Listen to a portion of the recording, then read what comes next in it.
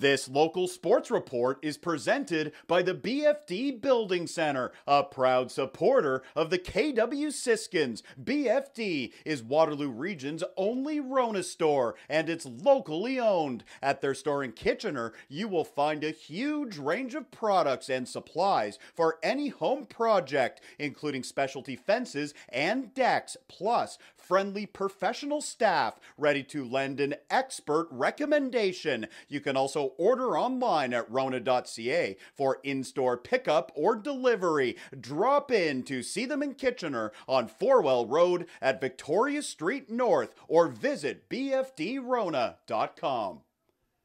Sunday afternoon hockey from the Waterloo Rec Complex. The KW Siskins on home ice battling the Ayr Centennials, and this game starts with some physical play. This is Eli Palferman coming over, and he levels Andrew Van Antwerp at center ice. The Siskins defenseman losing his helmet in the collision. Palf gets 2 and a 10 for head contact. Later, watch the near boards. Ben Oliver drills Eric Kinnear. Lots of intensity early. Second period now, the centering pass for Christoph Petrilla. He's all by himself. Vance Meyer coming through. He stones Petrilla, keeping the game scoreless. But a little later, the Siskins breaking through. Cole Dan trying to stuff it home, and it goes to Peyton McIsaac. He opens the scoring with a power play marker. It's 1-0 Siskins after 40 minutes. Third period now, Christoph Petrilla starting in his own zone. He drops it, takes the return pass, and rips it in. The Victus Academy product.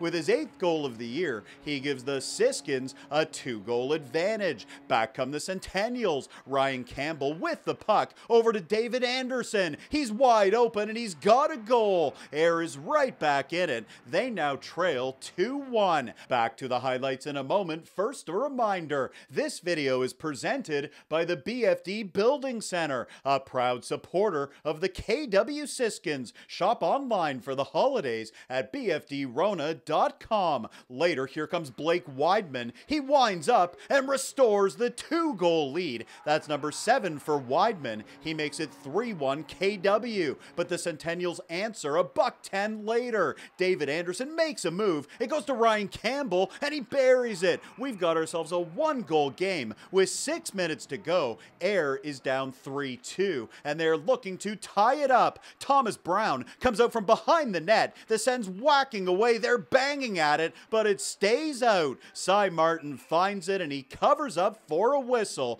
Martin making 23 saves, and the Siskins hang on for the victory. They win it by a final score of 3-2 on Sunday afternoon over the Centennials. For more highlights, visit our website, 519sportsonline.ca. Be sure to subscribe to our YouTube channel and follow us on Facebook, Instagram, and Twitter.